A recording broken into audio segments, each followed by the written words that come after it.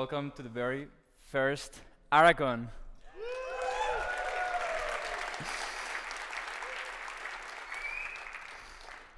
I want to start off by thanking the production team and the organization. It is not easy to do an event like this in the middle of a bear market and do it with this amazing level of care. So thanks to everyone from the early beginning up until now that we are all living this amazing experience. Thank you.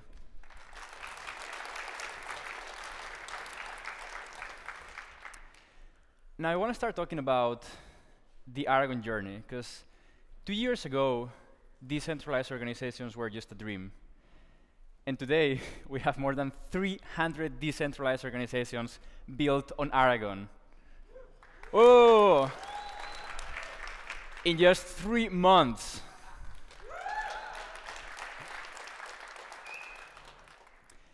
And when we actually got started by creating Aragon, we thought about the day that Aragon may actually outperform nation states on just a single metric, just one metric. That's what matters. That's what gets revolution started. And I was looking at the number of incorporations in different countries. We have Germany, the country that is hosting us. Thank you, Germany. With around 20K incorporations per quarter. We have Switzerland, one of the main hubs and where the Aragon Association is hosted, with around 5K. Panama, 500. And then after that, we have Aragon with 300 in a quarter.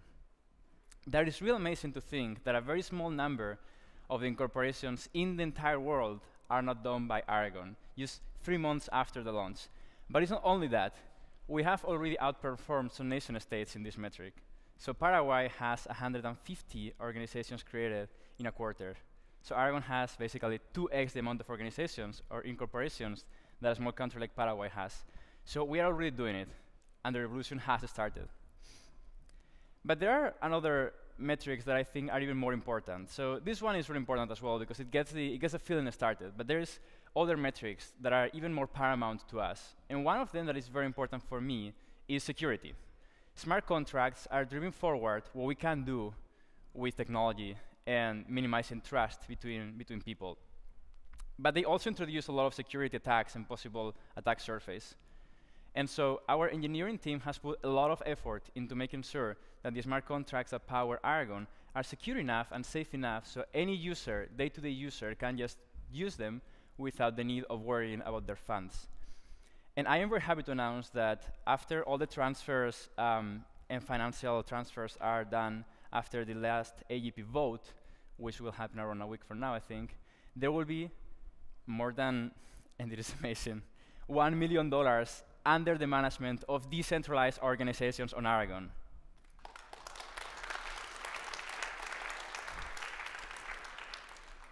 But let's back up a little bit. We are not just building Aragon for the world. We are building it for ourselves, too.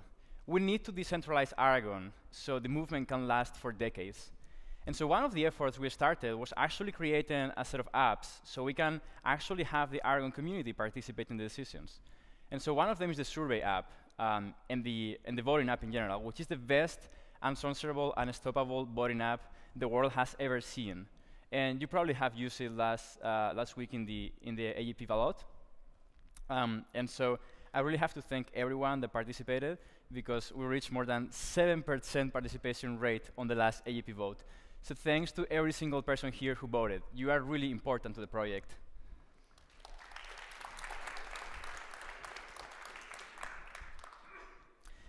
Now, as you all know, it's not only about decentralizing governance. There's just one little piece, but there is other side of the coin, which is decentralizing development. If there is just one entity that hires all the developers, what is the point of decentralizing governance? And so that's the reason that Flock exists. Aragon Flock is a program made so multiple teams can actually be working on the core Aragon development and not just one.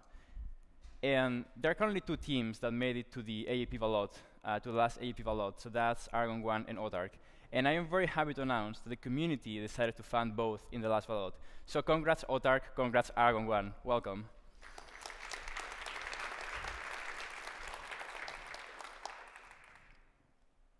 Now, of course, there are birds in the flock that actually were just a little egg in the nest.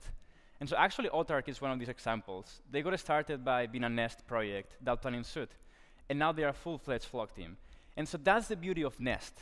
Nest actually gets those raw gems and makes them, convert into something such as a flock team, which is amazing. But we have to also think that Nest is not only for flock teams and growing flock teams. Nest is basically a project and an grants program that basically gives grants to other projects, not only Aragon-based, but also ecosystem-based and Ethereum-based.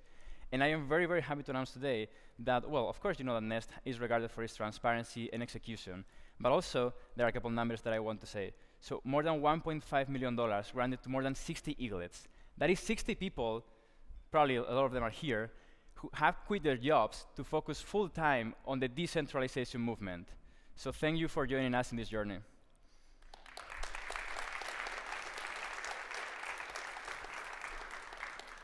Now I will talk about ANT. ANT is a token that unites us all here. And so I'm very proud of ANT because it is an actual governance token. Like, you probably have used it in the last AEP ballot. You use it to vote, and it has actual governance utility. You can participate in the path that the project will take in the future. But there is a deeper side to it. There is a deeper side of ANT being the native token of the world's first digital jurisdiction, the Aragon network. And for me, that's just really great, because the team has been putting a lot of effort into making sure that the Aragon network is not just a dream, but it's actually something that can be used by decentralized organizations very soon. Because when we got started creating decentralized organizations in the first place, we wanted to go always a step further. And so we thought, all right, if decentralized organizations exist, what are the tools that they will need to actually succeed? And so we thought about nation states and what they provide. They provide a court system, they provide dispute resolution, they provide a system of law. And that is very important, because sometimes smart contracts, you just cannot get all the subtleties of human beings. And if they do, sometimes they actually fail to capture the intent of their creators, so they can have bugs and they can be attacked. And so that's where the Aragon network kicks in. And the Aragon network is the world's first digital jurisdiction, and it was just a dream a couple of years ago, or even a year ago. But the research team has been putting so much effort into actually making sure that we can implement this in a real way. And I am very, very, very happy to announce today that the Aragon network is not just a dream. It's coming this year.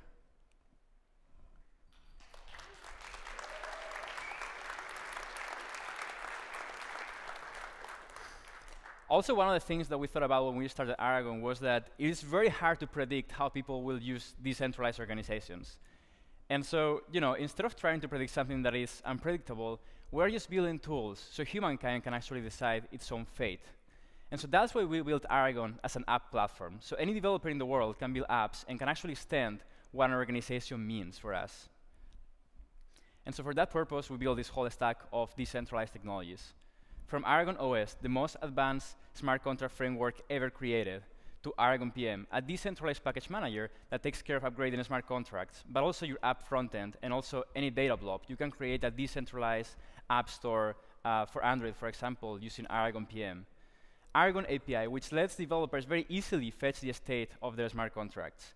And then finally, Aragon UI and Lorikit, which leverage all the research and experience we have into building actual products that people use day to day in the decentralized space. And all of them are really great by separate, but they are even better together. And that's what makes the Aragon SDK.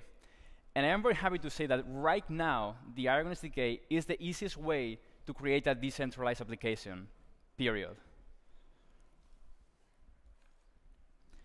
And we're seeing people using it today. So we have that planning suite, for example, which is actually not just an app, but a set of apps that are leveraging the Aragon SDK to create organizations which can be very large and can have people come in and out in a very fluid way. We're also seeing the payroll app, which lets employees have their payroll by the block. Espresso, a Dropbox alternative built on Aragon that is fully decentralized. Or Pando, which changes the way in which we think about open source sustainability.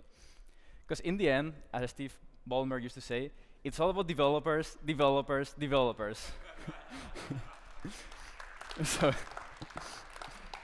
So really, I have to really thank you by heart in putting my hand on the Aragon logo, and to all the developers that are building on the Aragon platform right now. You are the ones that are actually moving decentralization forward. So thank you.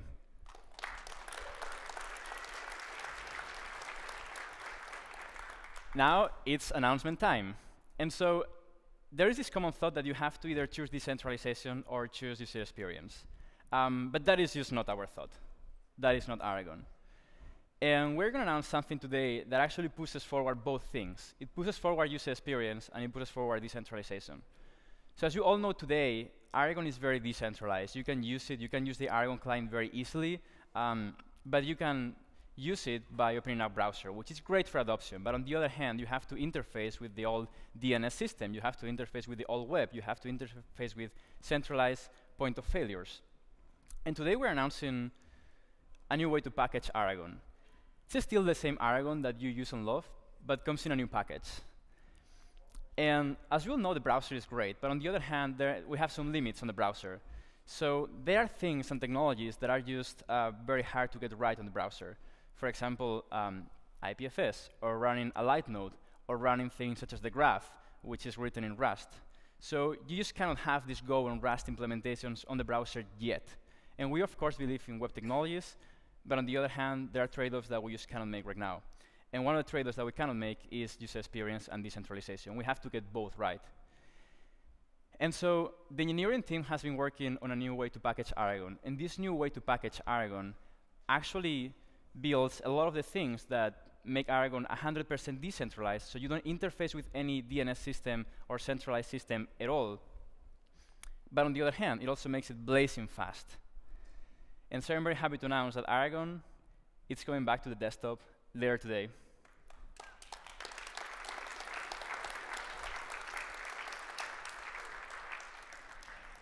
Aragon Desktop is really the best way to use Aragon. So Aragon Desktop is an app you install on your operating system. It's a native app built on Electron that packages Aragon and makes it blazing fast. So Aragon Desktop runs an IPFS node for you. So basically, it fetches all your apps in a blazing fast way. And it also intelligently caches the apps that you use the most, so you can have them just at a click away from you. And in the future, we're also thinking of adding light node support, so you don't need Infura or any centralized third-party node. And we're also thinking about adding support for the graph, which will make any query to the blockchain blazing fast, so users will not even notice. And we really think this is the future of how Aragon will be used. In a fully trustless way, no need to even type a domain name, and still, it is the easiest way to use. You just open it, it's blazing fast, it loads your data right from the blockchain, you can vote in a blazing fast way. And it also supports Frame, which, if you don't know about it, you will hear about it during these couple of days, is the best sign-in provider created right now for Ethereum. So that's Aragon Desktop, available later today. And there is another announcement today. And I think Aragon Desktop is like a clean canvas for what we can do to increase user experience and decentralization. But there is a new way to package Aragon that we are introducing today that actually pushes forward adoption. And I will not be the one announcing it today, so if you want to get a hold of where we are going to announce, go to Jorge's talk after the coffee break. But it is truly remarkable. Finally, to wrap up, as you all know, a few months ago, I actually stopped being the project lead for Aragon because it doesn't make sense for a decentralized project to have a lead. And we also split the Aragon Association from the different development teams. So we have Aragon 1, we have Autark, and we have more teams that are going to apply, separated from the Aragon Association. But right now, I think it's the most important time for the association because its role is so key. The Aragon Association abstracts away a lot of the work that comes on play when you run a decentralized project.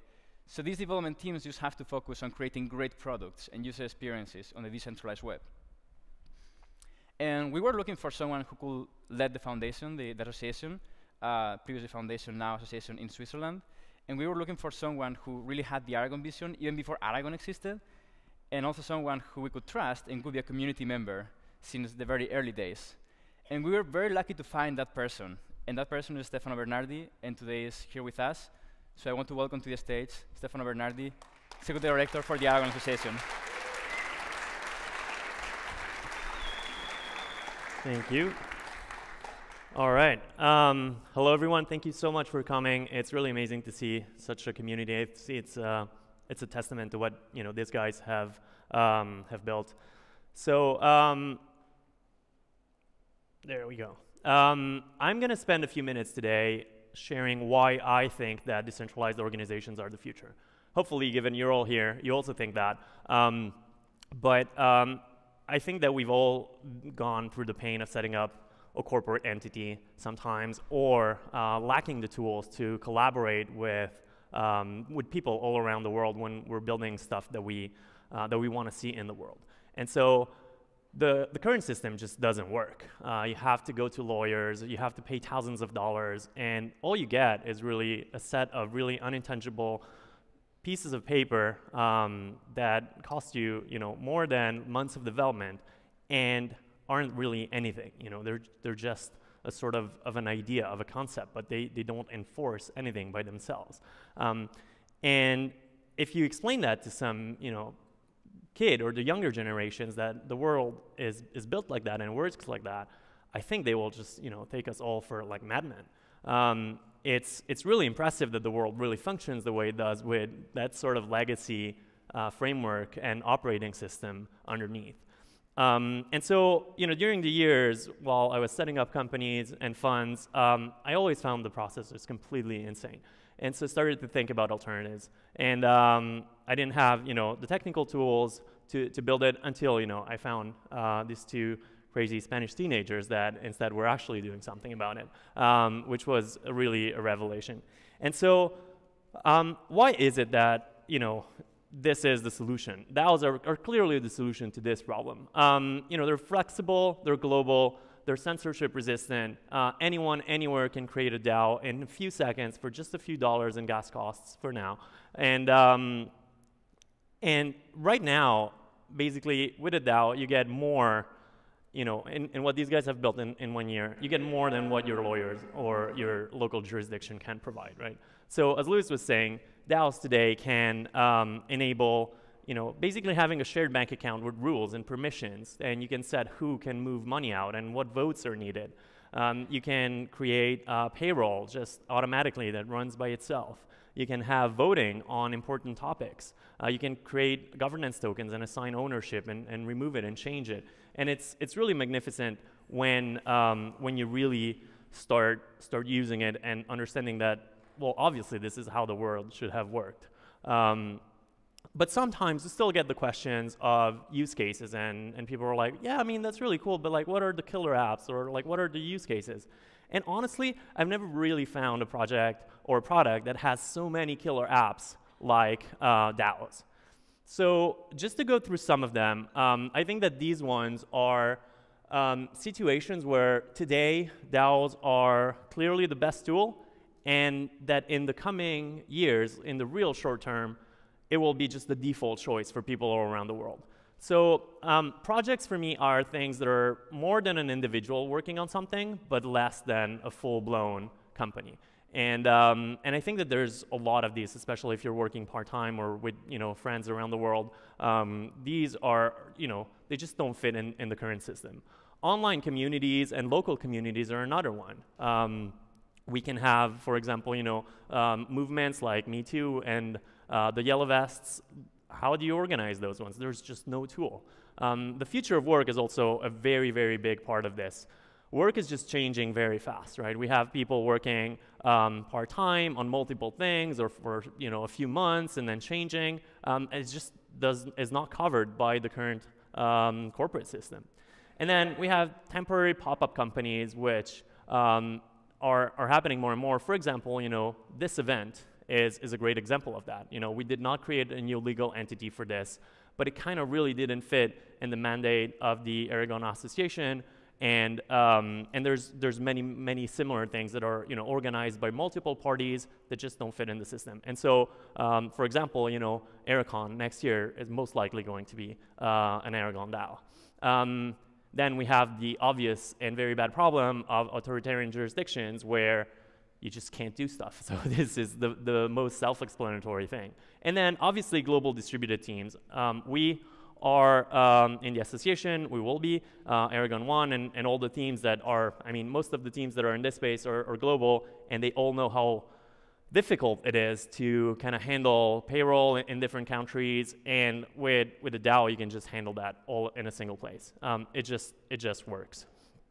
And so given all of this in these tools, we really think that this year the narrative is shifting towards understanding how important this is and why 2019 will be the year of the DAO.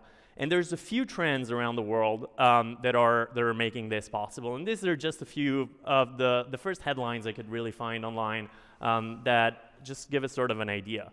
So we've spoken about the future of work in both its kind of decentralized fashion as well as the flexibility of it. But there's other things that are scary. There's authoritarian regimes and populist movements that are rising all around the world and create a lot of uncertainty for people that want to operate in jurisdictions all around the world. And another big one is deplatforming. We're just starting to realize, even if it was completely obvious, that we just don't own the data, and we're just not very welcome guests on many platforms, and we can be kicked out at any time without any warning.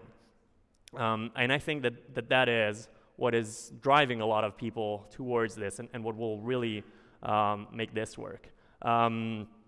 Problem with payments for different industries, which the credit card companies don't consider okay. And then, as we said, the Me Too movements, or even going back, the Occupy movements or Arab Springs. Just imagine if they had DAOs to coordinate what they could have done.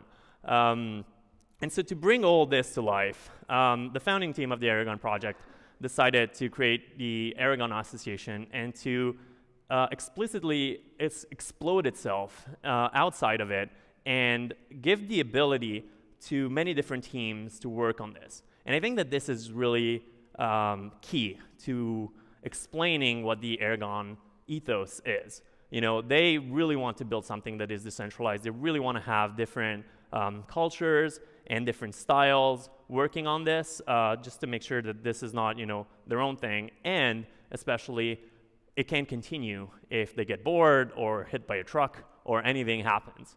And so I am very proud to lead the Aragon Association and make this happen. And to do that, we use tools that include everyone in the decision process. One of these tools is the AGP ballot that Luis touched on, and we now have given more than $4.5 million to teams that want to build on Aragon, and that was a decision of the token holders. So I think that that's pretty amazing.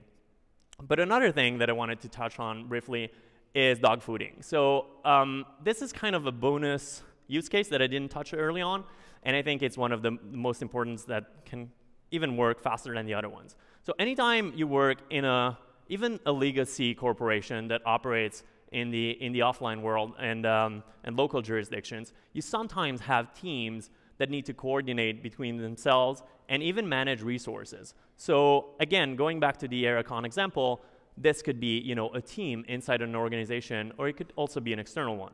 But for example, at Aragon, we are going to have most of our functions and teams as DAOs.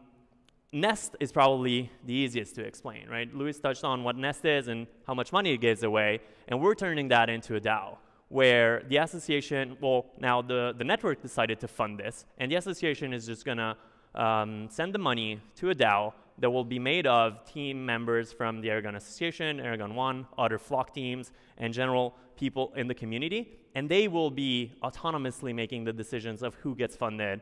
And I think that that's pretty amazing. I touched on AraCon, but for example, the association is also going to be a DAO. Even though we do have an offline legal structure, our budget for year 2019 will be handled through a DAO. And Luis spoke about Flock, but I wanted to touch on the fact that Flock is open, so please do apply. If you do have ideas for how Aragon could be better, and if you want to spend your time to bring the revolution to life, this I think is a pretty unique chance where you get funded for 6 months to a year with grants of $250K to $1 million, and it's open, and we're very happy to accept anyone. And again, something that's very important to me, we are hiring at the Aragon Association. We're looking for 2 people, obviously all around the world, to bring this vision to life. So again, thank you all for coming. It's really amazing to see everyone in the same room. And now, please welcome the MC for the morning, Ivan Van Ness.